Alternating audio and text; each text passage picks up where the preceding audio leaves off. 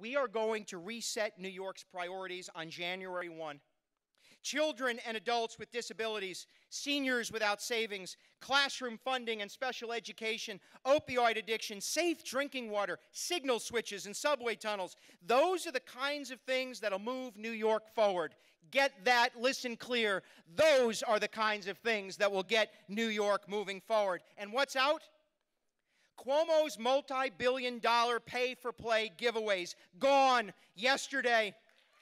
Corporate welfare, gone yesterday. We're going to make New York attractive to all businesses.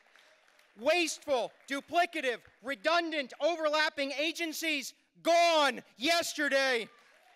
Budget-busting Medicaid payments from counties that can't afford it, gone yesterday.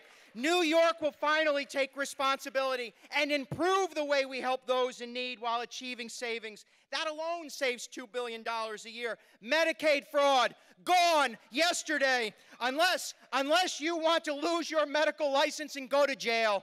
Backdoor borrowing and garbage accounting that hides our true debt, gone yesterday.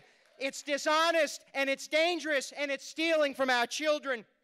Now, ladies and gentlemen, you might know this, but one of my very first jobs was mucking horse stalls in Tivoli as a kid.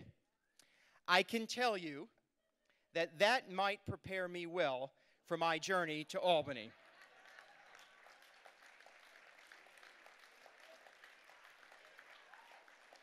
Well, ladies and gentlemen, we're going to go to Albany and do a little mucking together, all of us. And to accomplish this, we're going to empower New Yorkers, advocates, and stakeholders. We're going to embrace every good idea and welcome anyone honestly and earnestly willing to bring about the change we need. We'll recruit the best and brightest from our colleges and businesses to audit this broken state government, and we will reform this state government and together revitalize New York. What we have now is an outdated, and antiquated 20th century government at its worst. Together, we will move New York, pushing, screaming into the 21st century. Start by zero-based budgeting from day one. No agency gets a dime until it can show we're getting what we pay for.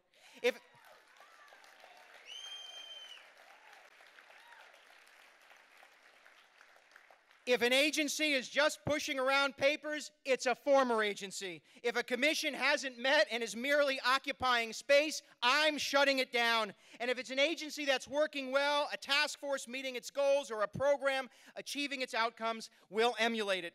We're going together to tap into the ingenuity of state workers and the genius of Silicon Alley and our upstate tech communities to streamline service delivery for those in need, making services less expensive and more effective. We're going to do it systematically in every department, in every agency of state government. And I'm here today to announce that yesterday is over. Tomorrow is approaching. It's coming because it has to. We've reached our breaking point. We've got to get smart.